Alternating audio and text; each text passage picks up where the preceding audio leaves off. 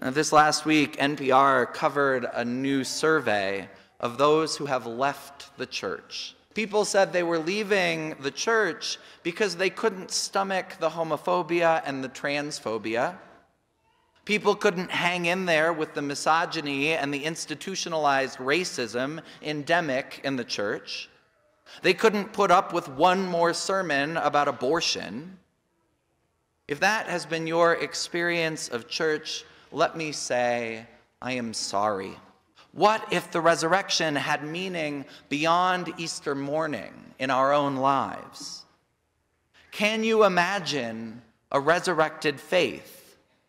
Not the old-time religion of the past, not a Christianity which requires some people to remain silent, not a Christianity which teaches hatred toward LGBTQ plus people, not a religion which justifies division. Can we imagine a resurrected faith? A faith that takes Jesus seriously when he says we will find him among the hungry, the imprisoned, those who lack shelter, immigrants and asylum seekers?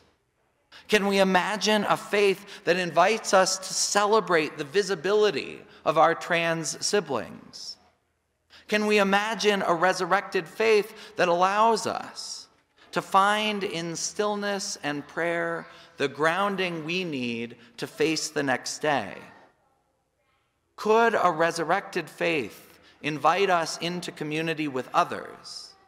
Could you imagine a faith that urges you to trust strangers and that causes us to stay in relationship even when we'd like to run for the hills?